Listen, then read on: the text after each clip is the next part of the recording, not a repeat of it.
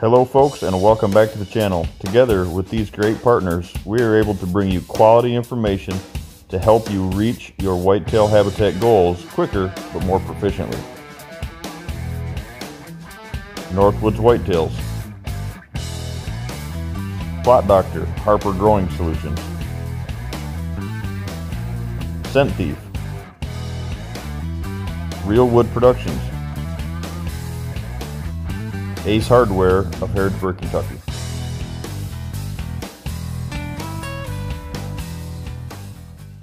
Hey guys, welcome back to the farm.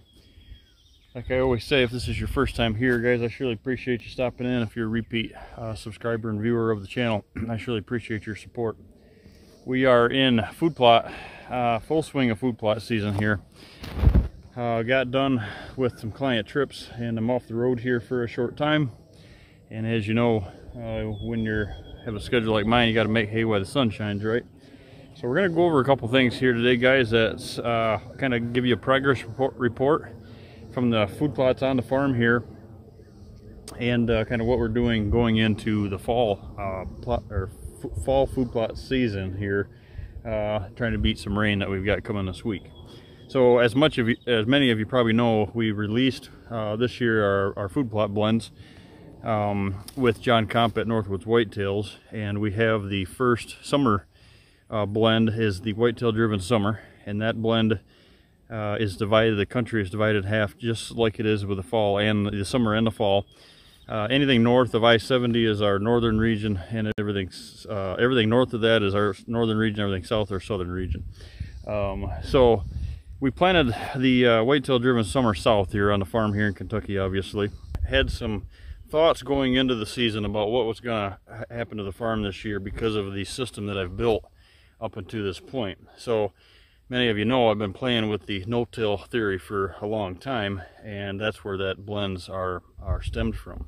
So this year going into that, guys, I knew that we may be up against a wall that we haven't been up against before in the past on the farm here, because last year when I was playing with a bunch of seed types and stuff like that, and a bunch of seed pounds per acre and stuff like that, knowing that we were going to release the blend that we have with John, I reached out and got some, which I know better, but I reached out and got some bin run cereal rye.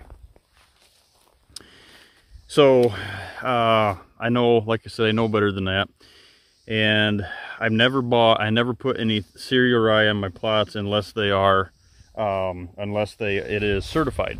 Well, down here in Kentucky, trying to find certified rye is like trying to find a needle in a haystack, and I don't know why that is. A lot of folks maybe have bin run, but there's not a lot that's even tough to find. But even with that said, the rye in general was just not, you know, I couldn't find it. So I found a local mill here that had the super clean bin run. Well, I bought it, and I knew better, because what happened, guys, this year is I'll show you. Going into the planning of the summer blend, I knew that my rye from last year, it didn't look great. I had two plots that it looked okay, but it was 3-4 foot tall. Usually it's 4 or 5 feet tall, right? And it just didn't look good. In those plots, by the time I was able to plant that summer blend in, Memorial Day weekend, they had a lot of grass, a lot of weeds in them. So we planted it, and we went, we planted it, crimped all that down, sprayed with glyphosate to try to set some of that grass back again, because I'm still trying to clean my plots up, right? And that helps, you know, lay that thatch layer down. And then we sprayed the liquid lime and fertilizer on from Plot Doctor, from Brad Harper there at Harper Growing Solutions out of Montague, Michigan. Well, as the season progresses, the food plot season progresses, I see that my plots are way behind. Even though the drought, like I told you guys in past videos, I don't fret the droughts near as much as I used to. But I had 4-day germination, no rain for 10 days, and some of the plots didn't respond. Now I've got 2 plots I'll show you that responded very well. Even regenerated some brassicas, a lot of brassicas from last year that were in dormant under that thatch layer, which is really neat. We got a whole boatload of brassicas that I'm actually seeding now into. So with that said, we had about a 50-50 response. So remember, that rye that I used last year wasn't from John Comp, right? And I should have got that from John, or I should have got certified rye to begin with, and that was my fault, and it haunted me.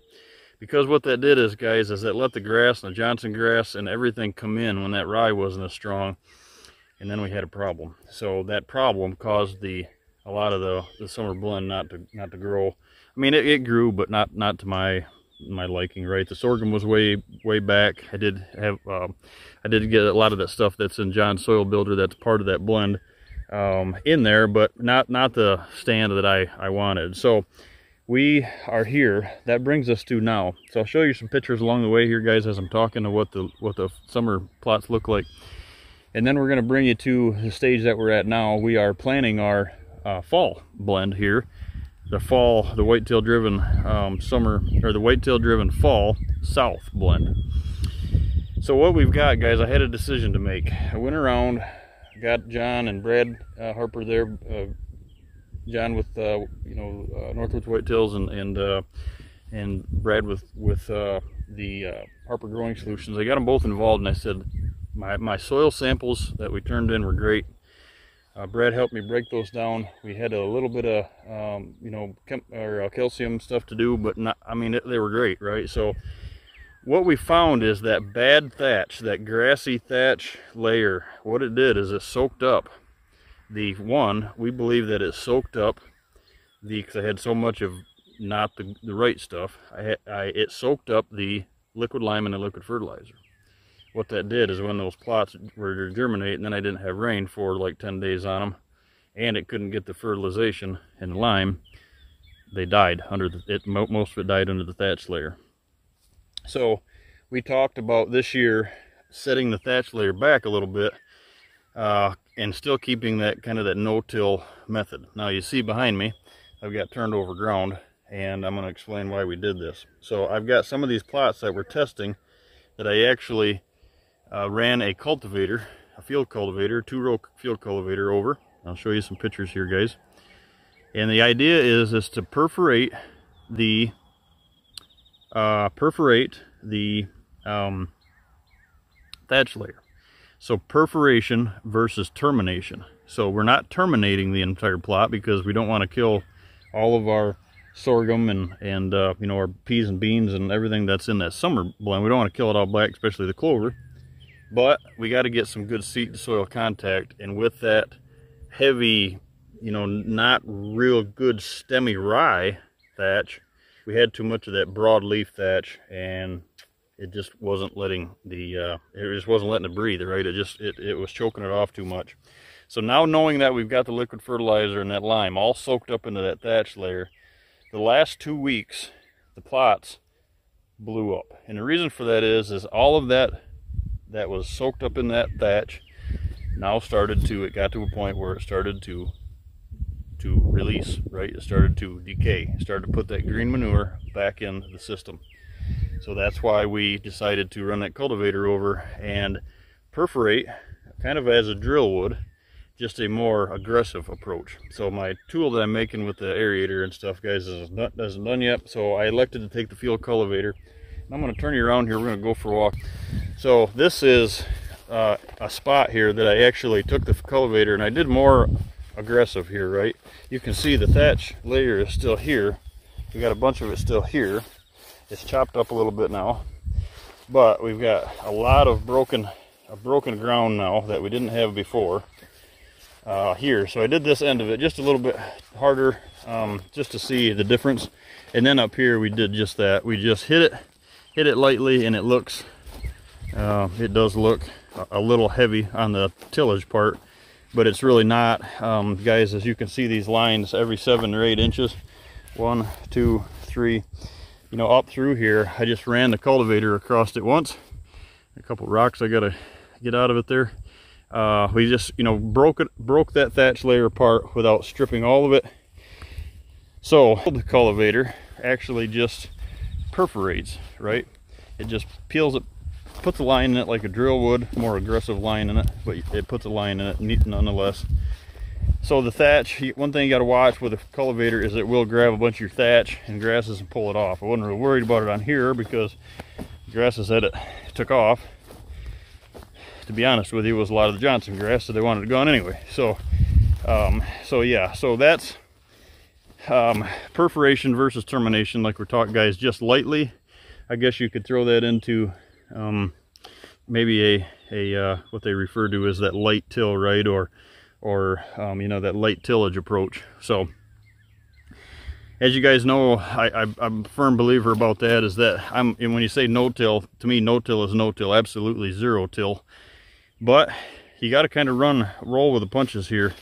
And I was dealt, which it was kind of self-inflicted. I just dealt a bad hand. I got myself into some, you know, trying stuff last year with the wrong seed that rye that I just depended on. That rye is so important. When you plant the rye in the fall, guys, that rye is so important for the fall. It's an attractant, right? But it's so important for the next spring to have that good, solid stand of rye and wheat and all that stuff that generates, so you can broadcast or drill into it, and you don't have to get to a point where you have to set the thatch layer back with that your nasty thatch layer. So by doing this, I've probably irritated a little bit of the weed rootstock, but we're going to hit it with some clethodim, and so I don't kill all of my clover. So we're chewing all that stuff up.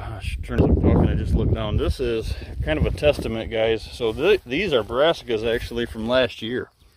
This is, you know, we're in August. This is a brassica turnip, actually, from last year's planting.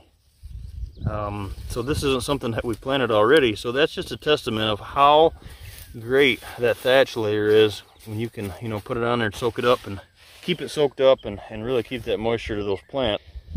You know, what is that, 6 months or 9 months of being under a thatch layer, and you know, it reseeded. So that's kind of where we're at, guys. Had to set the thatch layer back.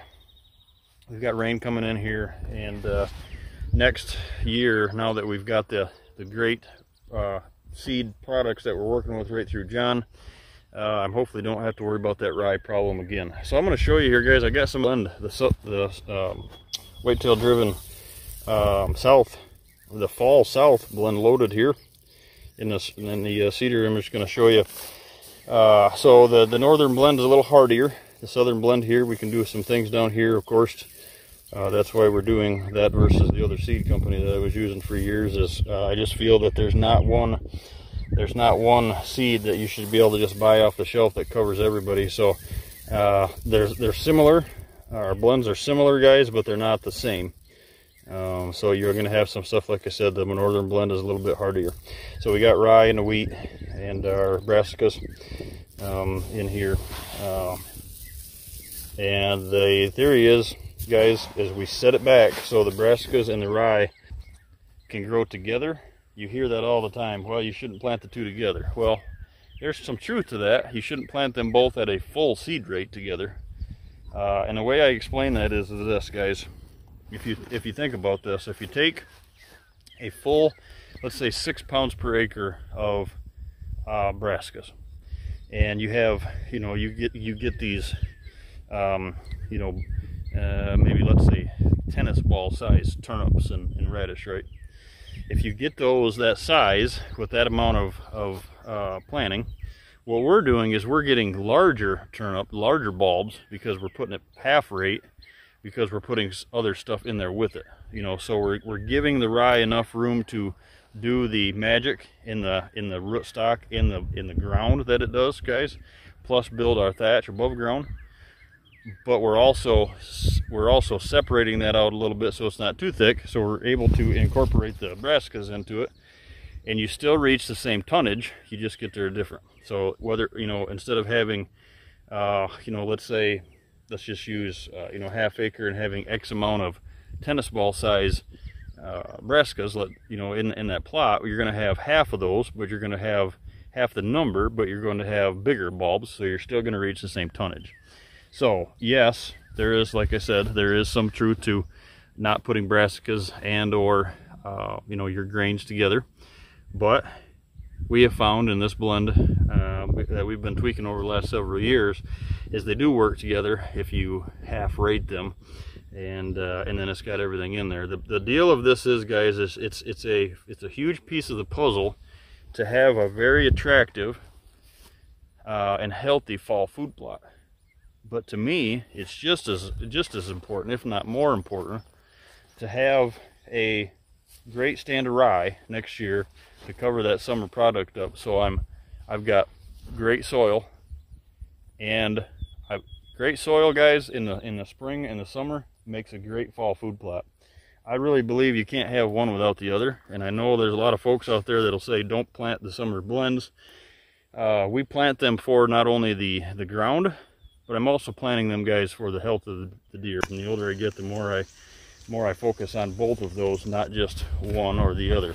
So this ground, if you handle it all, guys, you can see that how far that we've brought this ground forward. It's just amazing to me. Like I said, I've chewed this spot up here a little bit because this was so, it still had a bunch of brush and everything else in it, and I just decided to you know, go. It's still you know, not disc, but it's heavier tillage, I guess. But you look at the rootstock here, guys, and this ground was not like this 2 years ago.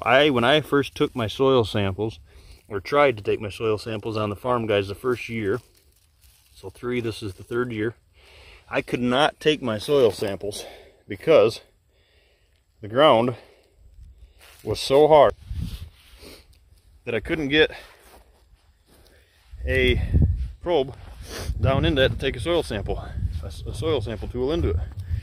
There's no point, because it would only go an inch, not even an inch in the ground, and it was just nasty.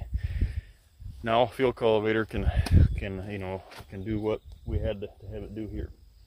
So we're going to seed this fall blend in at a rate of about 40 pounds per half acre. We're going to seed this in, and so 80 pounds an acre is about what it comes out to be. We're going to seed it in, and then we're going to cover it up.